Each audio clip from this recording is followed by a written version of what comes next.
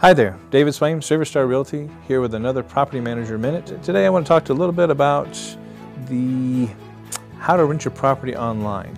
So in today's society, we're pretty much an immediate gratification type of group, and just about 90% of all people look online to find their rentals. It's not like the old days where you put an ad in the paper or Craigslist. Even online has been changing a bit.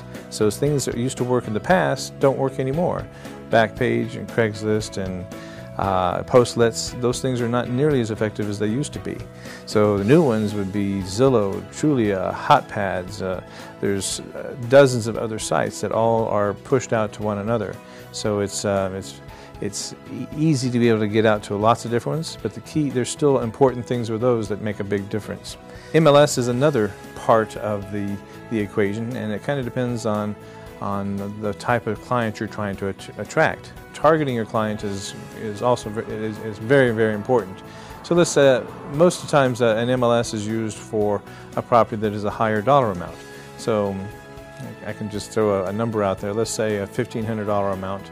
The people that are looking for rents above that are very, very busy, and they don't necessarily have the time to go out and find those properties and see them in person, so on and so forth. So they can call a realtor and say, this is what I'm looking for, and those realtors will work with that particular customer to say $1,500, $2,000, $2,500 a month rentals.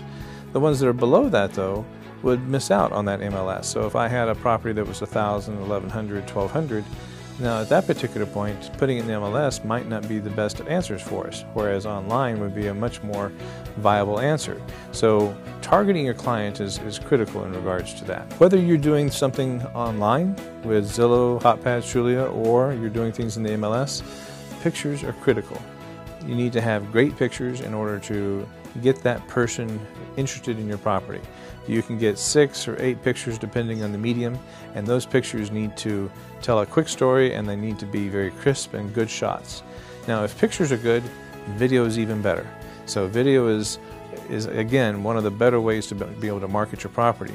Creating a YouTube video for your property is also very easy to do, and then you can take that YouTube video and you can create geo-tagging and meta-tagging in order to where your property will be picked up much easier on all these searches, to where it'll be exposed to more people. So those things are easy to do. There's companies out there that will do it for you for a small fee. Just give us a phone call and we'll try to walk you through any of those scenarios to where give you the best opportunity to where to place your property online. So hope this helps, and again, we'll just a simple phone call and we'll walk you through it. Thanks for watching.